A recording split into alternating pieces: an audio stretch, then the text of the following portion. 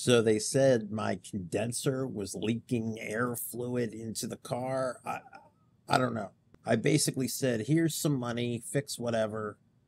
I don't know anything about cars. They could have told me the Johnson rod was bad and I would have paid them to fix it.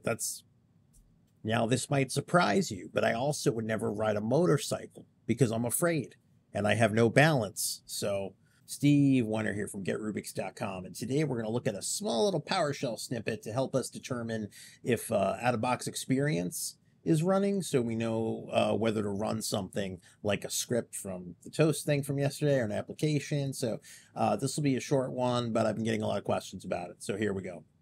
Long story short, I got to go back next week for cavity in the front.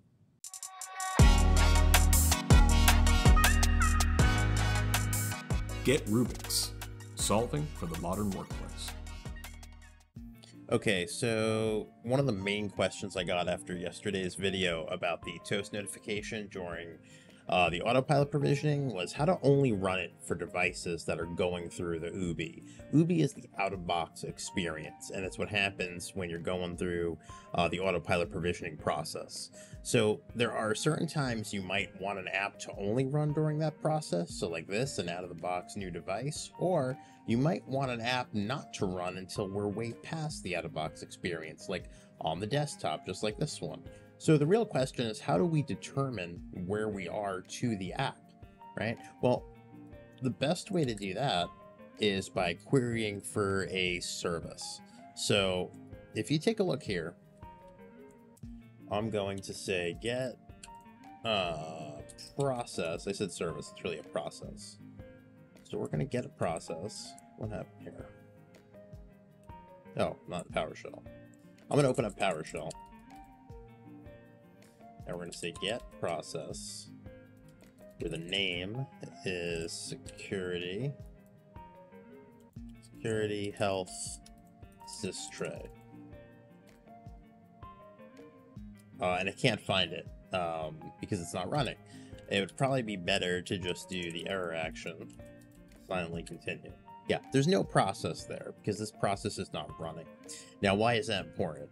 Well, if I flip back to a device that is at the desktop and I run the same thing, get process, name, security, health, systray, error action, same thing, silently continue, you can see a process comes back. So it's not really important what it is, but it's important to know that this is kind of the binary indicator. If the value is there, we are at the desktop. If the value is not there, we have a device that is in this state, which we call OOBE, out-of-box experience. So let's use that to our advantage. We're going to go back for a minute, and we're going to take a look at our toast solution from yesterday that we did. So we don't really have to edit the package itself, but we do want to add a requirement. So I'm going to add the file here and call it requirement.ps1.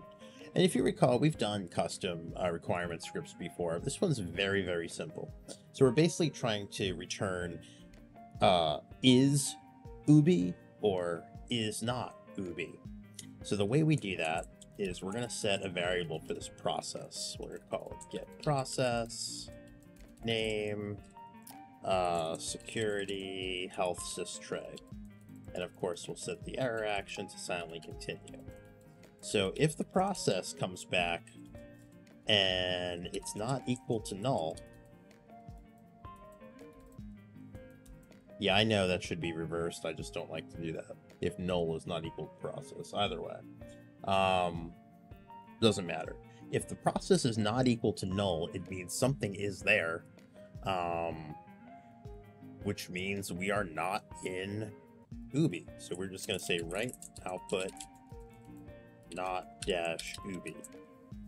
Else, if it comes back and it is null, we know we're in OOBE, right? Output OOBE.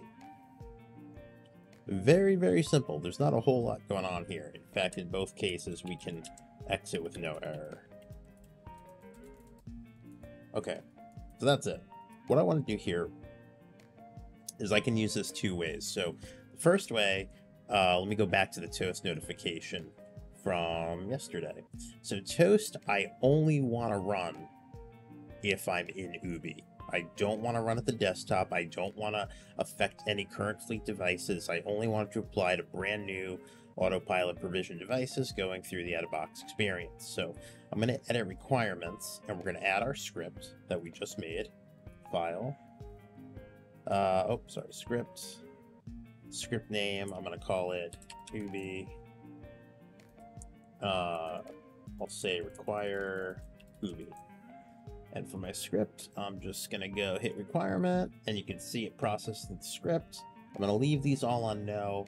What I am going to do, though, is I'm going to set my requirements. So the output I'm looking for in this case is I want it to equal OOBE.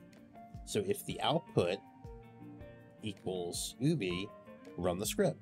And if not, it'll just show as not applicable. And that's how we make sure this will only apply to Autopilot provisioning devices, right? Now, what happens if we have the inverse, right? So for example, let's take an app like Adobe Acrobat Reader. Now, for some reason, maybe I know that it throws off my Autopilot provisioning ESP. I don't want it during OOBE. I only want it to devices during the out-of-box state.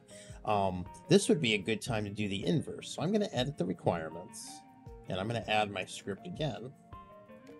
Only this time, I want to say OOBE. It's going to sound weirder the more I say it. OOBE not required. Anyway, I'm going to use the same requirement script, but I am going to say string is equal to not OOBE. So now if it comes back not OOBE, you're free to go ahead and install. And for some reason, if it doesn't, it's not applicable. So that's a good way for you to tell. It's fairly simple. You can essentially apply it to everything. In most cases, you shouldn't have to worry about it for standard apps, but oftentimes folks will say there's really no sequencing in the Autopilot process. How can I be sure something runs or doesn't run? So this is a very easy way for the app to determine the state of the out-of-box experience as a requirement. I'm going to update the Toast solution with this, so the requirement will be up there. Feel free to use it for anything, and let me know what you think in the Discord. We'll be seeing you.